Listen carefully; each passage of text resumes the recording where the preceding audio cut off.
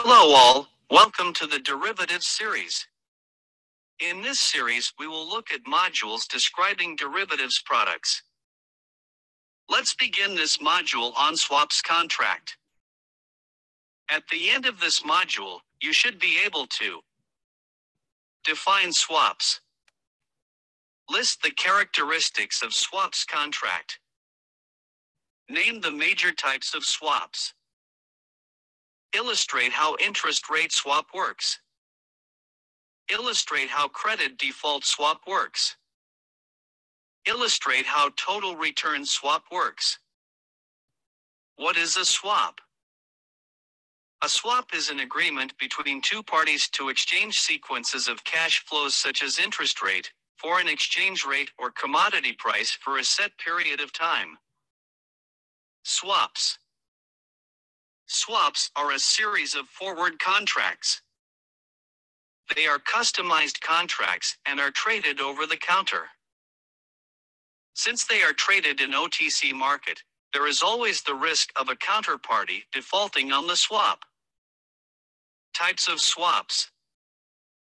In this module, we will understand interest rate swap, credit default swap, and total return swap through examples.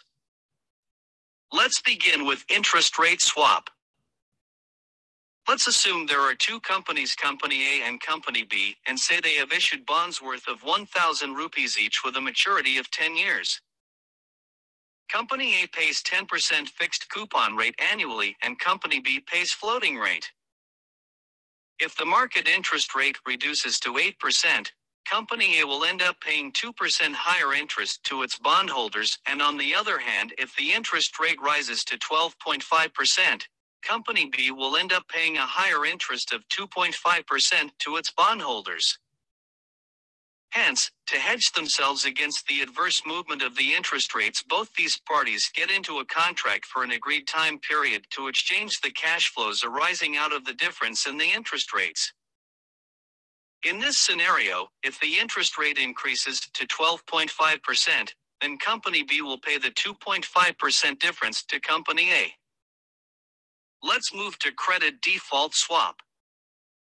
The credit default swap offers insurance in case of default by a borrower. Assume Alex has bought a 10-year 8% bond worth 1,000 rupees from Company C. Alex is worried that the Company C may default on principal or interest payment in future. So Alex approaches Rita, a third party, to hedge against this risk by getting into a credit default swap contract. Here, Alex pays a premium, say 20 rupees annually, to Rita for an agreed time period, and if Company C defaults for his principal and interest, Rita would pay him 2,000 rupees as per agreement. On the other hand, if Company C does not default, Rita gets to keep the premiums paid by Alex. Finally, about total return swap.